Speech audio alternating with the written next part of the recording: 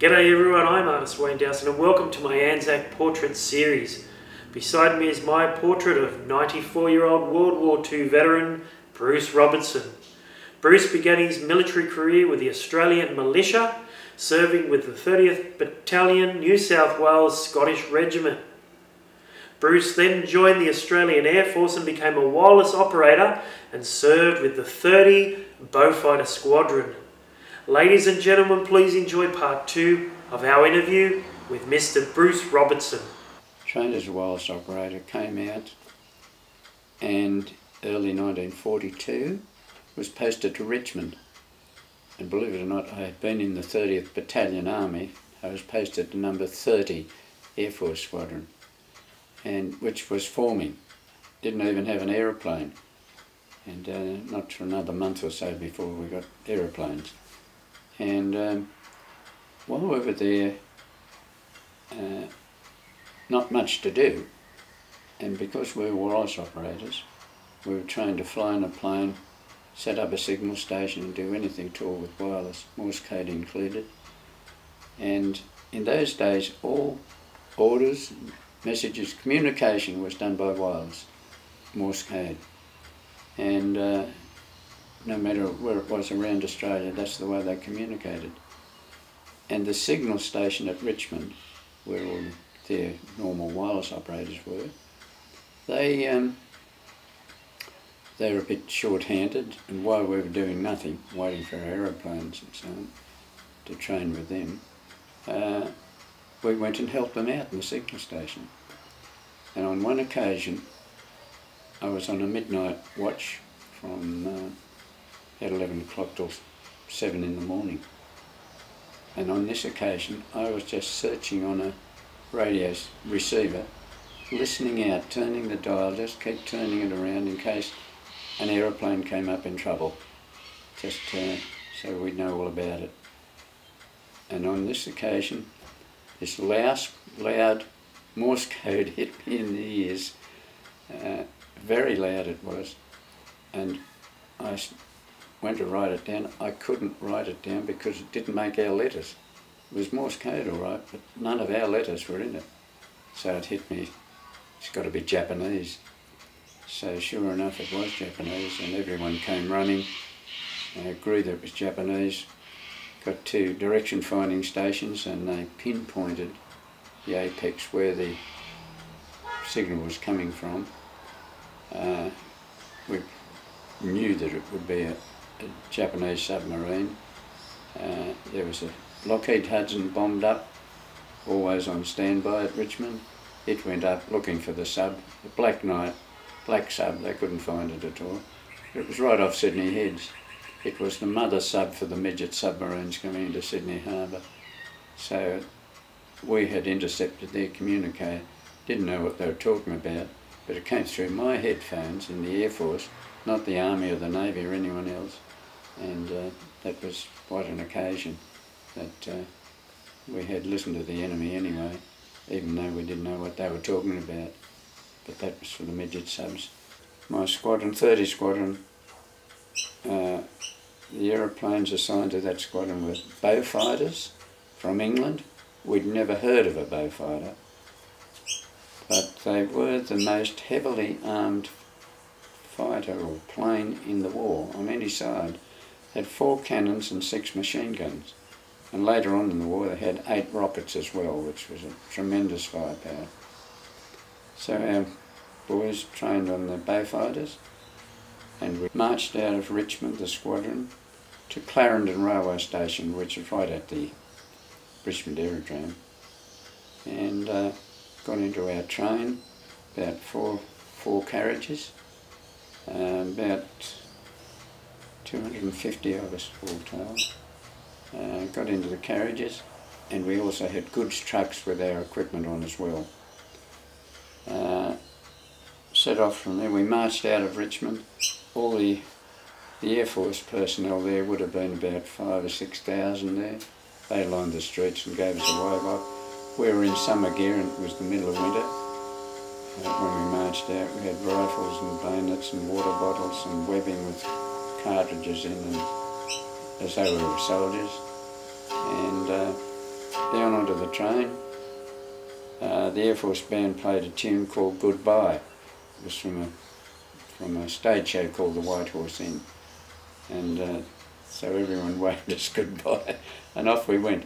We thought we were going to Central Station. That's where all the troop trains left from Central Station. And we thought we were going to Central. But there, unbeknownst to anybody, there's a little branch line outside Strathfield Station which curves around to go up north and over the Hawkesbury and up to Brisbane that way. So we sat on this little branch line for about 4 hours or more, and just the train sitting there. And then my fiancée, Beryl, I got word to her we were leaving, and she went into Central Station waiting for the troop train to come, and her sister went with her, and they were there all day waiting for this troop train, which never arrived, of course. And but one of the squadron boys, his mother, had gone to Strathfield Station and spoke to the station master and said, "What time is the troop train coming from Richmond?" He said, "Not coming in here, it's not going to Central. It's out on that branch line there." He told her how to walk out on the train lines with safety, how to get to the train, and she did. Everybody on the train wrote a letter and gave her the money for the stamp, so she was loaded up with tuppence for a stamp and all these letters to post. So that was our leaving Sydney time. We went, the train left and went north up through Brooklyn, the Hawkesbury River. Now the railway bridge over the Hawkesbury River, when it was built, they said that that was the deepest river in the world. They had to go down so far through the mud to get some rock at the bottom to build the pylons. But they had moved, and there were cracks in the bridge, so the train, which was a steam engine and all the carriages, all the trains, were limited to 4 miles an hour. Now that's about 5.5 kilometres an hour to go over that bridge. And you could stand out on the platform with a carriage and look down and see the bridge and all the jellyfish and things in the water, but the train just gradually moving across that bridge. That was the only way to get north, there was no other way. So it took us 2 days to get to Brisbane. So you'd laugh at that today. But we got to one place in the morning after leaving Richmond. I'd been on the train all night, just straw seats to sit on, very old carriages. You could sit down and couldn't lie down, and a bit hard to sleep. We got to this town and we were going to be there for a couple of hours, so we went into the town to buy some Johnson's baby powder. We were all going north, we knew that, so that was to put under our arms and prevent tinea in our toes and things like that. We went into the chemist and believe it or not, in those days, those early days, there were no names on any railway stations. So unless you knew a station or an area, you didn't know where you were. All the names were taken off railway stations. That was precaution in case there was an invasion from Japan, and they didn't want them, authorities didn't want them to know where they were at all at any time. So we didn't know where we were in this railway station in the country. Went into the chemist shop and said, "Where are we?" He said, "It's Kempsey. You're in Kempsey." And that's where we knew. We had our photos taken there with holding up our tins of Johnson's baby powder, with wireless fellas and so on. And of course, when you did a course in the Air Force, you usually stuck with that group of fellas that did the same thing as you. But then when there's only a couple of 100, 250 together, you'd get to know everybody pretty well. So off we went to Brisbane, stayed in an American staging camp there with American tents. Americans were in the war then. Americans all over the place. And they had lots of money, dollars coming out of their ears, and the girls flocked to them. Beautifully dressed, lovely shirt and trousers and a tie and so on. And anyway, We travelled from Brisbane to Townsville, had a month in Townsville, acclimatising to the tropics and getting used to that sort of weather. And went from there. I flew to Moresby. Others in the squadron went by ship with all our equipment. We had an advance party at Port Moresby who set up our tents and so on, so it was ready for us to go in. There were no showers, nothing to the ordinary way of life. We were really roughing it, and later on one of our squadron could divine water. He was a water diviner. So he walked around with a piece of wire in his hand, and the wire went haywire over a certain spot, and he said, "There's water down there." And they dug down and there was water there, so they sank this a well, and we had piping and shower heads to put up showers, and so they were rigged up over that water, and they were our showers from then on, never without water. But that was in the early days of the camp. When we arrived at Moresby, there was the main aerodrome or flying strip was called Jackson Field, or the 7 Mile. It was known as the 7 Mile. It was quite big. When we arrived, all bailed out onto a truck, an American Negro driving the truck, and off we go, heading for Ward's Strip, which was a brand new aerodrome, a landing place for our planes, never been used, hadn't even had a plane land on it. It was built and we were first to go onto that. But as we're driving along in this truck, we're passing a hill, not terribly high, but very, very steep. And the truck stopped, suddenly braked. The driver got out and ran up this hill. He clambered up the hill. He couldn't run up the hill.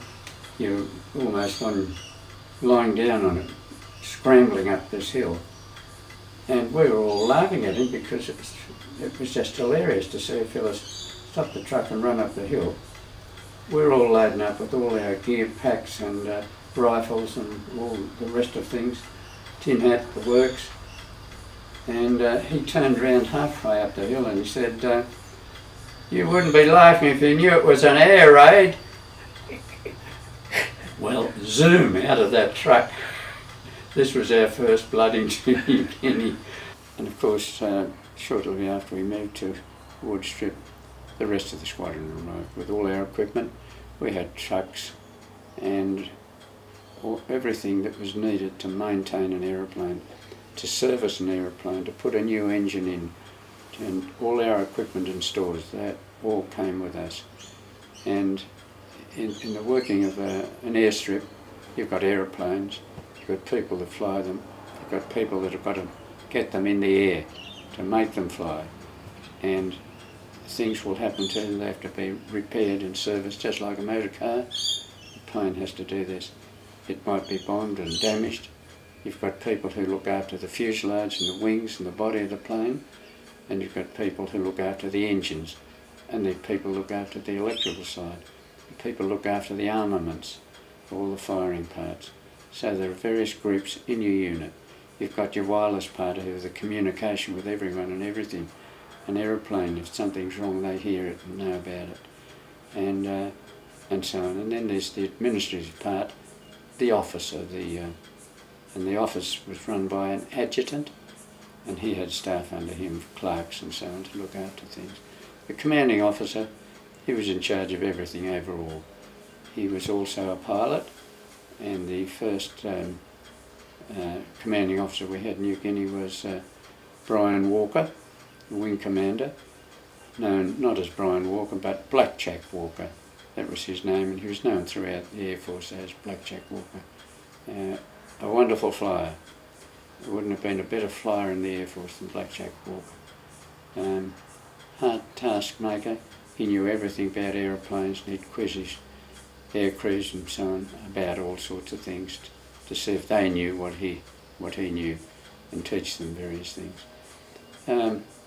Our first aeroplanes arrived, and then the whole squadron was there in one piece. It was early days for everything, but first strike came when the planes go out. It's called a strike. They went out on their first strike, which was over towards Boona, the far side of New Guinea, a long flying trip. Beaufighters could fly long distances. They were a good fast aeroplane, no match for a Zero or an enemy fighter up in the sky, high up. But at sea level, nothing could catch them. They could draw away from any plane in the world at sea level. They had that wonderful power, and they normally flew at treetop height. The height of a big tall gum tree, that's the height of a Beaufighter, and they flew that way. I've been in Beaufighters flying along in a waterfront and just skimming along the waves and come to the headland and just go up over the headland and down again the other side. I've even flown over native canoes, outrigger canoes, and the natives have dived overboard. You can see them quite plainly. We're flying so low, and that was normal for a Beaufighter. That wasn't abnormal. Other planes that would be abnormal, but a Beaufighter flew at that height, and you couldn't hear them. They had engines, Hercules engines, which had sleeve valves, and you couldn't hear them coming. It's strange to say that, but nothing like today. If there was one today flying, you wouldn't hear it. And you talk about American stealth aircraft, but Beaufighters were that way, and the Japanese called them Whispering Death, because they were on them before the Japs knew they were coming. And so much for the aircraft, which was wonderful. It had this marvellous firepower. Our first sortie was at Boona, and believe it or not, we lost an aircraft, and a couple of our mates died. But that was our first blooding into wartime, and we'd lost some of our unit, and that brought the reality of war home to us. Those fellas weren't there anymore, and that happened over the years there. Somebody goes out, a mate of mine, I'm jumping ahead perhaps a little, mate of mine sitting on my bed, he had a portable gramophone, just a small one, you wind the handle, had 2 records of Bing Crosby singing, who was the popular singer at that day. And he said, well, I'm off now, I've got to get up early in the morning. We're off early. Well, that's okay, but he didn't come back. He's gone. You'll never see him again. Disappeared. In my tent is his gramophone that he brought over and left there for us to play until he came again. And here's that, and that brings stark reality on what can happen, and so on. So forth. I did have a crash in a Beaufighter, smashed the undercart off when we were landing, and finished up in a dry creek. There was no water in it. There were trees either side, and we picked the spot where there were no trees, and the wings are stuck on the sides of the creek, and the propellers bent up. Quite a wreck. Got out safely, no trouble, so that's, it was just another incident in things going along. One occasion there was a big scream in our tent in the middle of the night, a real enormous scream. One of the fellows screamed.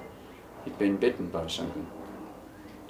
So we got him out, one of the boys took him up to the doctor's tent, this is the middle of the night, and we searched his cot, and we slept on a hessian bag, like a big chaff bag, and filled with straw. You filled that with straw.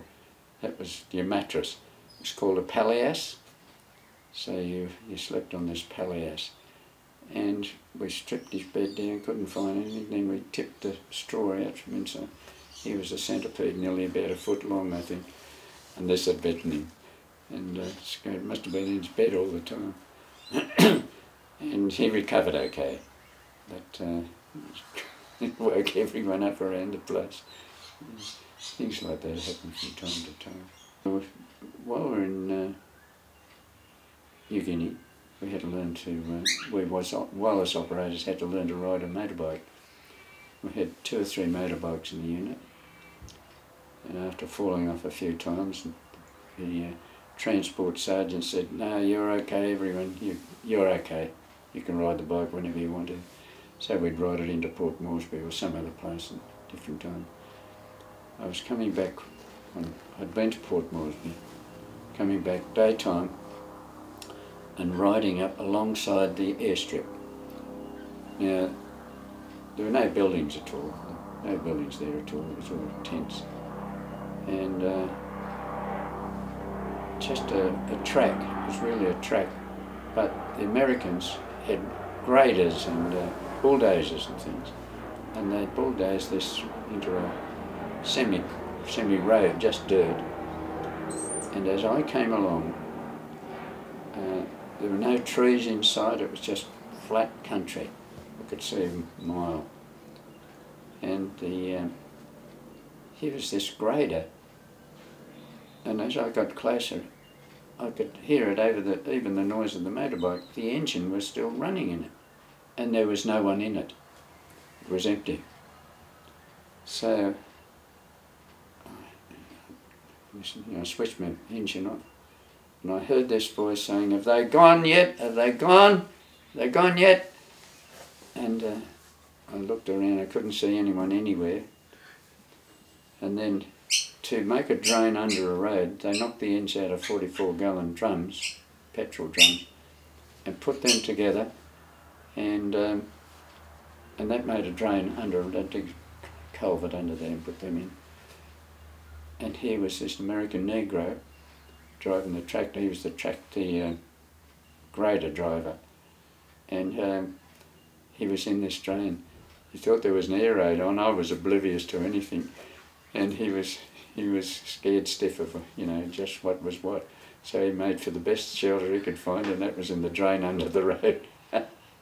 Another occasion, I'd been to Moresby and I came back at night time, pitch dark, only the headlight of the old Indian motorbike. It was an Indian, and I turned down alongside the strip as I thought, but I found that I was driving down the middle of the airstrip. Now, that's okay, I couldn't got hurt, only that we had guards all the way down that strip in different places, and they just opened fire on you. So I about turned, as soon as I realised, about turned and got back up onto the track at the end and down the side of the strip. That was a close call for things. From Boona to Gona to Sanananda, 3 places on the coast, and that's where the Japs were landing there on barges from their troop ships, landing thousands of troops. They were all massing there. They had Lay up further, which was a huge base full of Japanese troops, and the thing was, if they too amalgamated, there was no way we could have stopped them coming. Our troops were exhausted after Kokoda. We didn't have the numbers. America was occupied with other Pacific islands, so we couldn't rely on them for help. So had those two amalgamated, they would have come straight through. There was no stopping them. So they had to be stopped. This is where the Beaufighters came in again. They attacked the barges landing troops ashore and suppliers with success, and then the army would call them in with a smoke signal where there was a pocket of Japanese, and they'd shoot up that whole area with their 4 cannons and 6 machine guns. You can imagine the destruction. Army went in after and found in one particular place, 600 Japanese had been killed in one go after a strike by the Beaufighters. So the Army and the Air Force worked together wonderfully there. That was the second big battle, and the Australians won that battle. Purely Australian battle, Army and Air Force. And the Japanese still were at Lae and Madang. They had those places. Lae was a huge base. And we come to the final big battle. It was in Rabaul.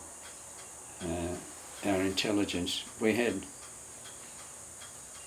wireless spotters in all these islands and so on, hidden in the jungle, who would radio back to Port Moresby about aircraft or shipping movements. And a big convoy was being assembled at Rabaul on the island of New Britain, north of New Guinea. And there were troop ships and warships. And they just set off, had news that they had left, heading for, we presumed to be Lae, and it was Lae they were heading for. And we had reconnaissance aeroplanes, Australian Catalina flying boat. He shadowed this fleet, but the weather was terrible. The Catalina dropped odd bombs to let the fleet know that they'd been discovered anyway. And for 2 days it rained. We tried to get to them with fortresses, flying fortresses, Americans, Australian Beaufighter bombers from Milne Bay with torpedoes. Tried to find them. 2 aircraft did find them and couldn't attack. The weather was so bad, but they did fire their machine guns at them, doing no damage, apparently. But anyway, the convoy of 16 ships, 8, I think there were 8 warships and 8 troop carriers, full of just 7,400 troops, and all their equipment and supplies, all they needed. And they were heading for Lae. 2 days had gone past and the weather was bad. The next day, the end of the next day, they would land at Lae. Well, the next day happened to be a fine day. In the meantime, an Australian, Bill Goering, he put forward a plan to the Americans. It went to General MacArthur, who okayed it and said, "Okay, put your plan into operation." Now, his plan was to attack all the shipping with the Beaufighters, who flew so low, to destroy the bridges and the anti-aircraft guns on all the ships. Up above them, flying slightly higher, were B-25 American bombers with skip bombs, where they dropped in the water and the bomb went through into the ship. Then they had other bombers again to drop bombs, and the next lot Liberators, and then finally flying fortresses on top to do the final bombings. Now, they carried out a practice run at a place called Cape Ward Hunt and sorted out all the cobwebs that had gone wrong in that, and came to that very day when they had to operate. The Beaufighters left Moresby. I was a wireless operator, I was the communication to them, and they went to Cape Ward Hunt. They were the low ones, the lowest on the tier. 150 aeroplanes in a spiral right up into the sky, one layer upon layer, with the fortresses on top. Well, away went the Beaufighters, flying close formation, and then when they sighted the Japanese fleet, they spread to line abreast, one alongside the other, a big line of Beaufighters. The Japanese, and they're flying low, just over the water. The Japanese captains thought that they were going to drop torpedoes, thought they were torpedo bombers. So they turned the ships from broadside to head on to the Beaufighters, which was just what they wanted, to strafe the bridges and the superstructure and the anti-aircraft guns. They went in and did that and destroyed every one of them. In Japanese system, the captain of the ship, if he's killed, no one else can run the ship. He was the captain and they don't recognise anyone else. So they destroyed all the captains, destroyed all the superstructure and the anti-aircraft guns. They were sitting ducks. They couldn't do anything to the ships. So the bombers then came in, skip bombed them, dropped their bombs and destroyed them. So they sank, all told, overall, 12 of the transports. Destroyers got away and rescued a few sailors who were in the water, but a complete annihilation. They didn't get to lay, so that meant that it was a great win for the Allies, which was Australia was part of that. It saved Australia, because had they landed, they'd have been right into Australia. There's nothing to stop them. Believe it or not, that battle was won. Now, not all the ships were sunk by that time, but the battle was won in 28 minutes, which is phenomenal. I can't believe it. And Bill Goering, I was very friendly with him, and he spoke at several of our doings later on, and just said it only took 28 minutes and they were destroyed. And the bombers just came and just bombed them out of the water. So Beaufighters played the initial part and the most crucial part in that battle, which was a great accolade for Australia. On coming back to Australia after my New Guinea tour, I offloaded at Townsville, went up to Cairns and served with the Flying Boat Squadron for a couple of months. Beryl, my fiancée, was waiting for me when I arrived home, and she had everything prepared for our wedding, and we were married very quickly. Wonderful friends and guests, 80 people. It was a lovely time. And my fiancée was now my wife. Most wonderful thing that ever happened to me, and I loved her all my life. And at the end of that few days, I was off to Darwin again. The Air Force were not a bit considerate. They didn't care whether I went to Darwin or not, or where I was. But that's where I finished up, going to Darwin. We never ever had a honeymoon, but we had a fantastic life, absolutely.